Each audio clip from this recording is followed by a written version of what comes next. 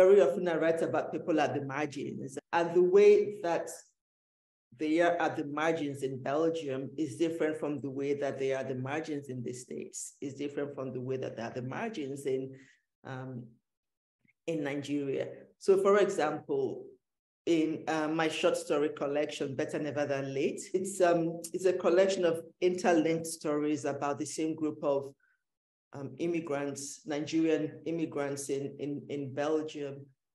And their experiences, because of the space that they are in, is completely different